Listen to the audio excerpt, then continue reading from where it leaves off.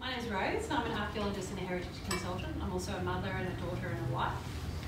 I've always known I was donor conceived. My parents shared this knowledge with me openly, and like children do, I accepted it. I was conceived at Dr. June Backwell's private clinic in East Melbourne through a program run by Professor John Layton. Today I'm going to talk to you about my own search for my heritage, but also present a summary of other cases I've worked on, the lessons I've learned, and the future direction for DNA linking for donor conceived adults. When I started searching 4 years ago, I contacted VARTA, Monash IVF, and Professor Layton himself, and I soon found out that there were no records relating to my conception at all. Imagine that for a moment, no records at all. Adoptees have records relating to adoptions that occurred many years before I was born in 1976. My mother had 8 months of treatment before I was born, but there are no records of this. And this is not a unique case at all. Fast forward to 5 years ago, age 38, and I wrote a letter to my unknown donor that I didn't imagine I would ever get to send. Part of it went like this. I'm curious. I would like to know if I get my freckles from you, or my hands, or my hair colour. Does my interest in continued learning and science come from you? Does my interest in family history and research come from you? Do my kids have elements of you in their looks or personalities? At this stage, I would just like to know more about you. What do you look like? What did you look like as a child? What is your family history? Do you have other children? What things interest and inspire you? The advent of direct-to-consumer DNA tests at this particular time in all the history of the world has given me and thousands of other donor-conceived and adopted people back some power. I still cannot honestly believe this has happened. So, 5 years ago, I tested with all of the major direct-to-consumer DNA tests at the time, Ancestry, Family Tree DNA, and 23andMe. I found some distant cousins, fourth cousins, so we shared great-great-great-grandparents. But there was no instant, this is your father moment. I started researching, Googling, reading and networking in the genetic genealogy community. I found clusters of DNA cousins that were related to me and to each other. Logic and science says that these groups, including me, should have a shared ancestor. So all I needed to do was find the shared ancestors for each group, build descendant trees for them, wait till the trees intersect each other, and that's where my donor would be. So I did that. It was not simple and it was not straightforward. I spent 3 hours a night for 6 months. I should have been hanging out with my husband. Sorry, I followed. can you just speak up? Yeah, sure. No worries. Out the back, it's very distinct. Okay, no problem. Is that better? Yeah. This is a very short lecture. I followed at least 3 very false leads, getting distracted by information from the treating doctor that most donors were medical students. Well, when it all came together and I found my donor, guess what? He was a historian and a heritage professional like me. I knew beyond a doubt that this was my guy. He had my eyebrows, my hands, my hair colour, my chin and my freckles, and my passions. For me, the moment of revelation was incredible. I was immensely proud of myself and totally blown away by the possibilities. I realised that he was already 84, so I wrote and sent a letter that night. He got it 3 days later and called me. We talked for 3 hours. He was totally surprised and chuffed to talk to me. We corresponded by phone and letter, but we never got to meet.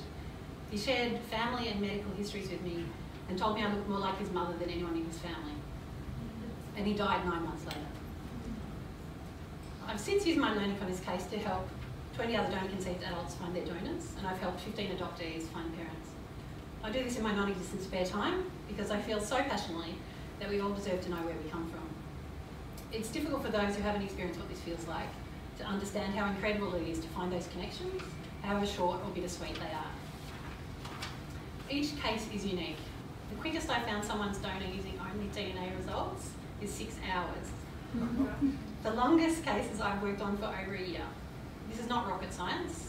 There are thousands of people doing this, with and for each other all over the world. It's truly incredible and life-changing for the helpers and the helpees. I feel blessed and privileged to be able to help people at their most vulnerable, watch them open themselves up and regain some power, knowledge and identity throughout the process. By far the experience has been a positive one. More than 80% of the cases I've worked on have had what I would call a positive outcome, where we identify a parent or close family and the response is positive. Of course, everyone is surprised, and who wouldn't be? But given time to process and to get to know each other, most people are fundamentally kind. Some of the connections have been incredible, inspiring and beautiful. Grown men find mature, intelligent adult children that they didn't know they had. Sometimes there is grief from both parties for time and opportunities lost, but this is to be expected and part of the process. The single biggest issue I hear from other donor-conceived adults in search of their biology is, how will this make my dad feel? We are still projecting and worrying about our dads, even as adults. Like our mothers did before us, we try to blunt the edges for our infertile but loving fathers.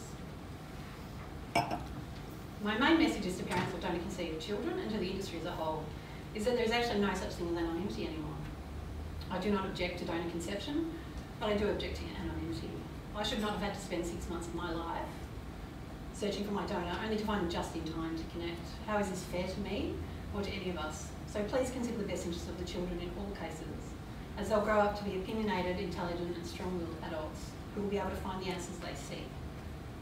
But it's not something to be scared of, it's an opportunity to tell the truth to your children and to engage and support donor-conceived people and donors, and to revise and fine-tune legislation to make sure that later generations of donor-conceived people do not share my experience. I'm going to present 2 case studies now. I have permission to share the information that I'm going to share with you tonight. The first case study I would like to present is about Courtney and Keith. Courtney and I were born the same year through the same clinic, so we bonded on the pipe dream that we might be sisters. Courtney has no records relating to her conception. Courtney's case was only the second case I worked on, but one of the most rewarding, partly because of the result, but also because of the friendship that developed during the process. Courtney had a lot of DNA matches in far north Queensland, so I needed to get up to speed with Queensland records and geography. After about 6 months, we'd worked out who we thought her donor was. And on that same day, a new match with a donor-conceived half-sibling turned up on one of her DNA websites. Funnily enough, we share the same amount of autosomal DNA with a half-sibling as we do with a grandchild. So Courtney was bluntly told by 23andMe that she had a granddaughter, which is confronting a month before your 40th birthday.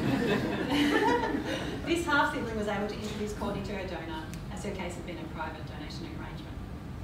Courtney and Keith, her donor, hit it off. They've become great friends, and Keith's openness and warmth and welcome has been an inspiration to us all. He's the second grandpa to her little boys, and she's a big sister to his teenage sons. I'm very happy to have helped bring these 2 together. The second case study is about Wendy and her donor James. I started helping Wendy about 3 years ago. She was born in the 1990s in Queensland, and the clinics couldn't provide her with any information about her donor, or would not provide her with any information about her donor, or her donor-conceived siblings. Wendy's DNA results showed a huge amount of Irish DNA, and Irish records are difficult in family history. Records are poor and do not go back far enough in time to build meaningful trees, and the repetition of common names makes research difficult. Thankfully, a second cousin came through on Ancestry, allowing us to confirm the donor's parents. We knew that her donor was one of 3 brothers, so Wendy bravely wrote a letter, polite and inoffensive, and sent it to these 3 men. One responded. He was a famous artist, and it had definitely not been him, he said.